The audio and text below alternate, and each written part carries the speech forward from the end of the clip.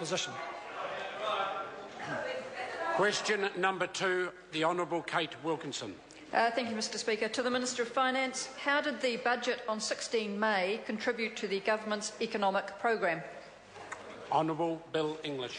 Mr Speaker, the budget provided further momentum right across the government's economic programme, built on considerable progress over the last 4 budgets. In particular, progressed the government's 4 priorities for this term: getting back to surplus, a more competitive economy, better public services and rebuilding Christchurch. The budget continues to focus on imbalances which are part of the recovery, such as the pick-up in house prices, but which could threaten the recovery. Supplementary question, Honourable Kate Wilkinson. A supplementary to the Minister of Finance. What has been the government's approach to implementing its economic programme, and what do recent indicators show about progress?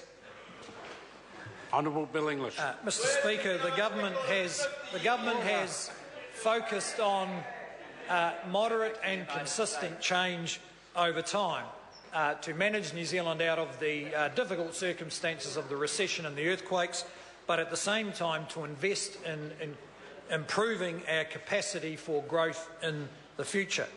The government's plan is working, as international bodies such as the IMF have recognised. In the last year, New Zealand grew about the same rate as Australia, higher than most other developed economies, and looking out over the next couple of years has better prospects than most developed economies, and probably moderately better prospects in Australia. Supplementary. Honourable Kate Wilkinson, supplementary. How does the current economic outlook, as set out in the budget, compare with the position the government inherited in 2008? Honourable Bill Speaker, English. the economy is in much better shape, and compared to other countries, there is a sense that New Zealand has been dealing with some of the key issues that are going to dog other developed economies for the next decade. 5 years ago, New Zealand was in deep recession, the global economy was in crisis, government spending was out of control, the Treasury forecast showed never-ending deficits and soaring debt, and that is before the Christchurch earthquake hit, which is going to have an impact of about 20% of GDP. So the government's plan is been to get on top of those issues in the short term and build our long-term capacity for growth. Supplementary. Supplementary question, Honourable Kate Wilkinson. What independent reports has he received on the budget and the government's wider economic programme? Honourable Bill English. Mr Speaker, the reports on the budget have generally supported the government's economic direction, but I'll be the first to give the credit to New Zealanders, their businesses and households who have proven to be so resilient and have actually made the decisions that have enabled New Zealand to get back on its feet. The Employers and Manufacturers Association commented on the government's returning the books to surplus, giving business confidence. Business New Zealand says a careful and measured approach to spending is also showing benefits, as well as the focus on competitiveness through innovation, infrastructure, internationalisation and skills. Even the Children's Commissioner, who is generally a critic of the government, has said there is much to be impressed with in the budget, despite the government's constrained finances. Supplementary question, Dr Russell Norman. Thank you, Mr Speaker.